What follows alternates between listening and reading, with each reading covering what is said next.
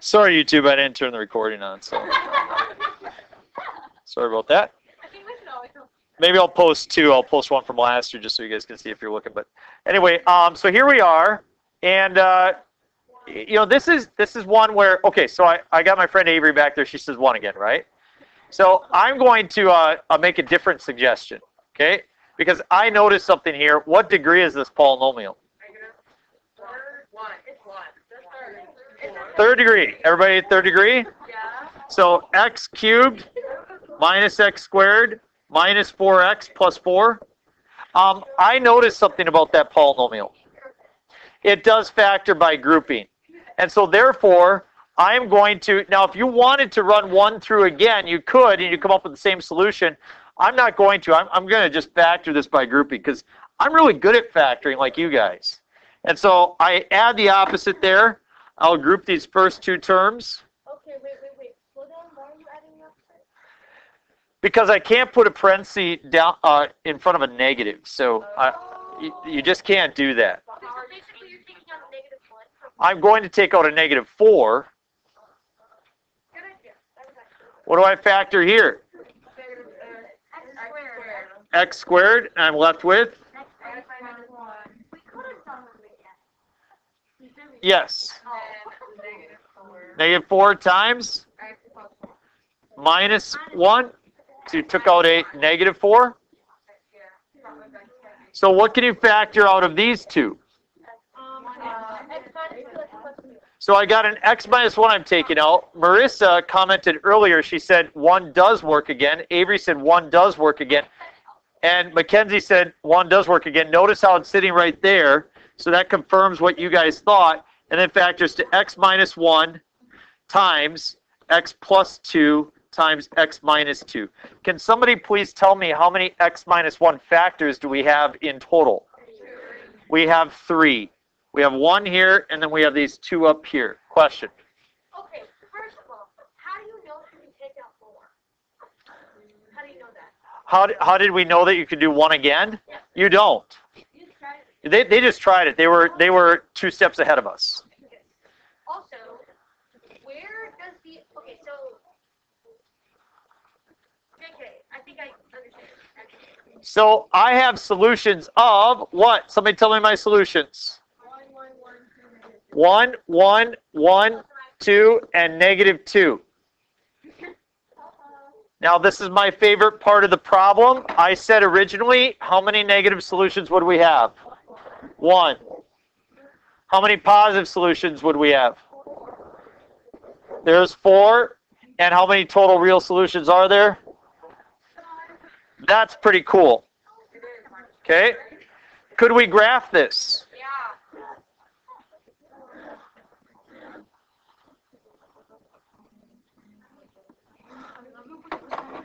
It goes through 1, it goes through 2, and it goes through negative 2.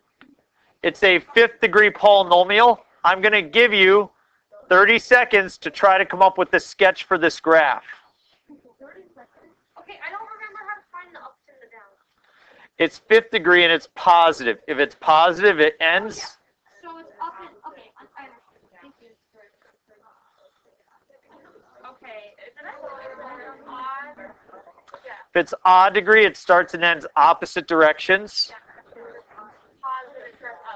So we will not test next week, but shortly after Thanksgiving break. So right now I'd be planning on the Wednesday or the Thursday when we return. Nope, but close. Nope, but close.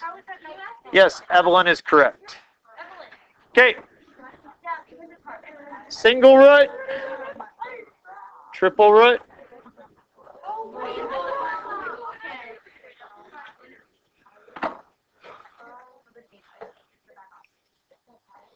That's what we want to see.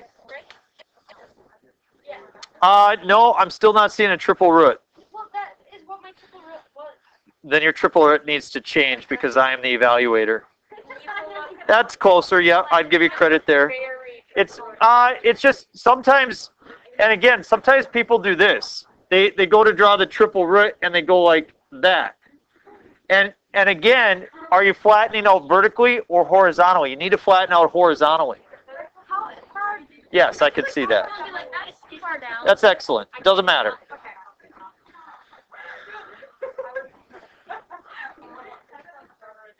Wait, No, is it your daughter a junior or she's a sophomore? junior. I thought she was a sophomore. I was like, a sophomore taking pre-calc? She took pre-calc as a sophomore.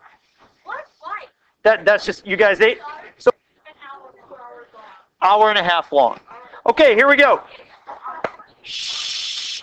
Focus, students were a little ill-focused today, okay? Eyes up here, okay? Let's get back on track, okay? So, before we get to our kind of final idea, which is the fundamental theorem of algebra, we got to teach you something about imaginary numbers or complex numbers.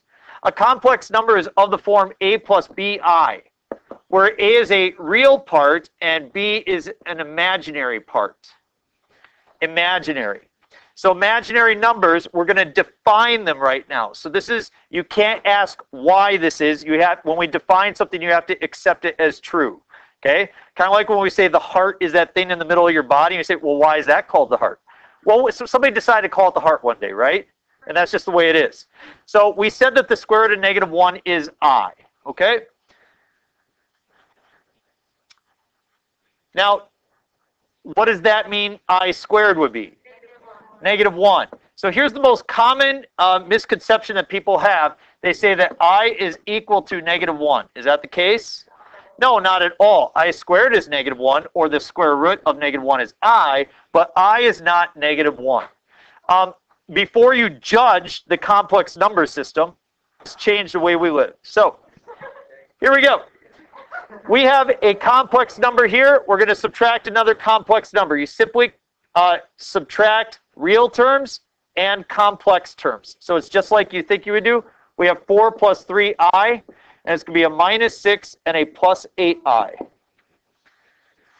So I look at the real parts, which are 4 and -6, and that makes -2. 3i and 8i, 11i. We always write the real part first, and we write the imaginary part second. That will be our standard form of a complex number.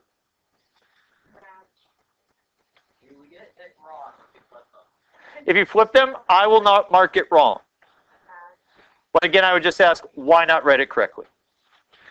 1 minus I plus 3 minus I minus 6 plus 5i. If we put our real parts together, what do we get?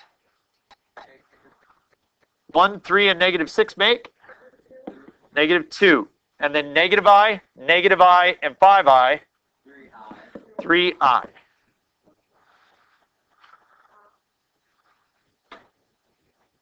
All right, now you've learned how to add and subtract. Let's multiply. 4i times 7i is 28i squared. Now, you may have a different way of doing this, which is absolutely fine, but I'm going to show you the best way in terms of teaching it. So, what is I squared? So 28 times -1 is then -28. And if you saw that from the beginning, good for you. I will teach it by using an I squared. 3 times -8 is -24, and then I have I squared. I squared is -1, so I get positive 24. -2i times -i would be a positive 2i squared, or -2. What's different about the next one? There are 3 of them, and I get a positive 12i to the 3rd power. Again, I like to teach it where we look at the I squared. So I read it as 12i squared times I. So what would 12i squared become?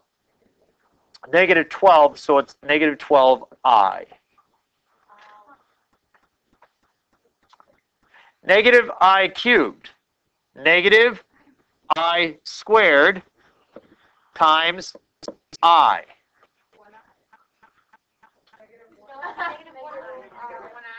What is I squared? Times a negative? Positive 1 times I? 1i, or just I. Okay, let's look at the problem that you would get on the ACT, okay? So some of these could be ACT problems, but this one would be probably the most sought out. I to the 122nd power. That could take a while, couldn't it?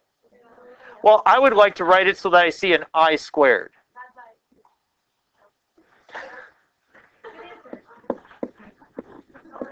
All right, so fortunately, I understand Mackenzie language, and I know exactly what she was saying. She was saying that if it's I squared here, then what I do is I take this and divide it by 2 to get 61st power. Does everybody agree that I squared to the 61st is, in fact, I to the 122nd? Because a power to a power, you multiply, right? And so this is I to the 122nd. Everybody agreed? So now she has the I squared, which is -1, and we raise that to the 61st power. If you multiply -1 an odd number of times, is it going to come out to be +1 or -1? -1. We took a problem that looked very difficult. We made it super simple. That should blow your mind a little bit. Flip it over. What do you think we do with this one? We distribute. 3i times 2 is 6i minus 15i squared. Yes, so 6i plus 15, I will write it in standard form as 15 plus 6i.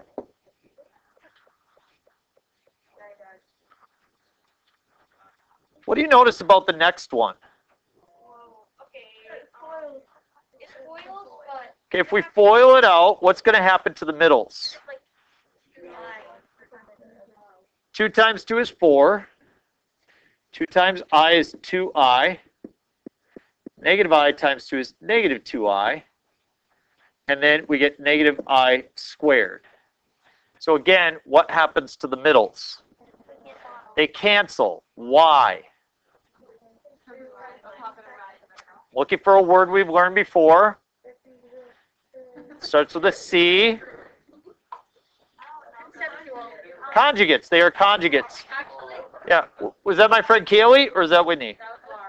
Laura. Way to go, Laura. Yeah. So these are conjugates. When you multiply conjugates, the middles cancel. And that's a beautiful thing. So we're going to make these go away. They are conjugates. We have 4. And what's -i squared then? That's going to be +1, so we get 5. So there's no imaginary term at all. Do the next one on your own. Ready, set, go.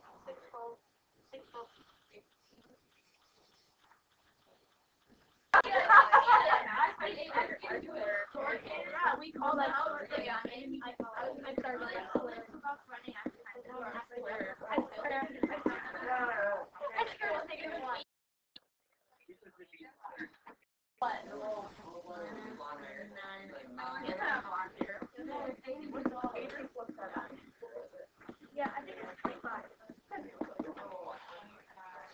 25 minus 39i. We good to go there? Okay, so what's different about these last 4? Yeah, you see I in the denominator. You're not allowed to keep I in denominators. Whoa, whoa, whoa, whoa. So we have to get rid of the I in the denominator. Any idea how we're going to do that? Multiply the top and bottom by I.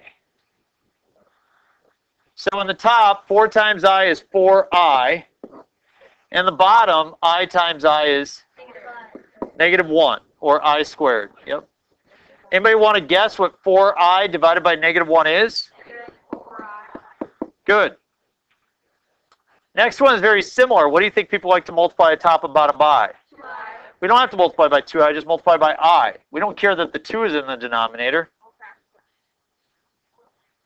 So it's going to be -I over -2, yes. -2. What's going to happen to the negatives? So 3i. No, yeah. I want to be clear about this, folks. Just everybody understand that 3 over 2i is the same thing as 3i over 2. Those are the same. Now, I can't drop to the denominator because it's I over 1. But just make sure that you understand that those are the same. Either one is absolutely fine. What's different about this example? It's +1. Oh, no.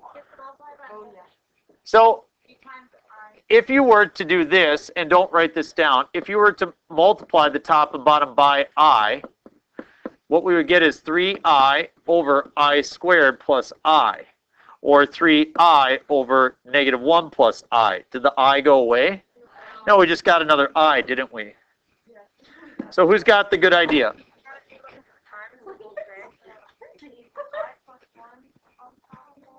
Close?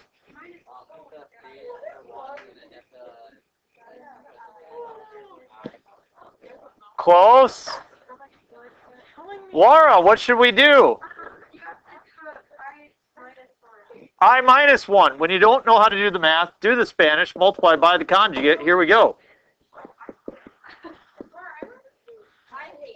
There we go. We multiply the top and we get 3 minus I. And you're going to see in a second why we wanted to multiply by the conjugate. Because watch what happens in the denominator.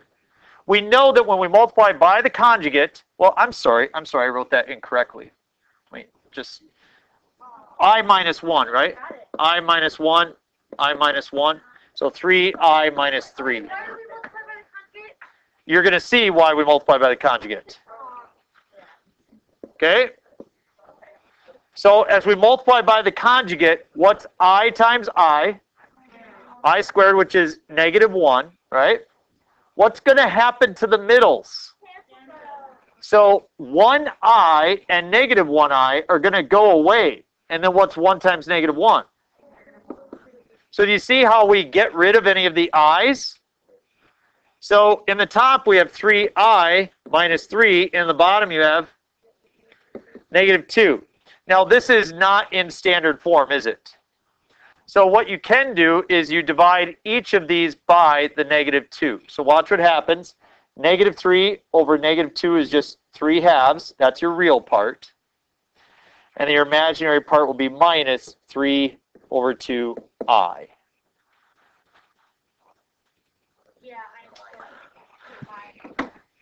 Okay? So I'll write it out. Would everybody agree that that's the same thing as 3I over negative 2 minus 3 over 2? Or, I'm sorry, plus, there it's negative 2, it's actually a minus, sorry. The idea is that you could separate a fraction into 2 parts. Here we get a positive 3 halves. Here we get a negative 3I over 2. So you can divide by each part. Last one. What do you want to do here? Nope. The I is off to the side. It is not in the denominator. What do you want to do?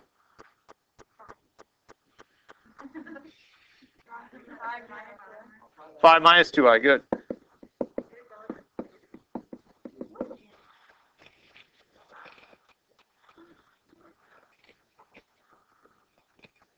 Help me multiply the top. 10 minus 4I minus 5I plus 2I squared. Good. And in the denominator, remember those are conjugates. So what's going to happen in the middle? They will disappear. Now you just have 25 minus 4I squared. Thank you very much. The 10I and the negative 10I go away. So it'll be plus 4. Very good. So Morgan sees right now that the minus 4I squared will become a plus 4. Everybody agreed? So 25 plus 4 is? So 29 is my denominator. And then in the numerator, what is going to be 2I squared? Negative 2 plus 10 is 8. And then we're going to have a minus 9I. So if I want to write that in standard form, it is 8/29 minus 9/29 I. You're ready to complete that worksheet. Please leave problems, or the last 2 problems. Don't do the last 2 problems. Save those for when we return on Monday.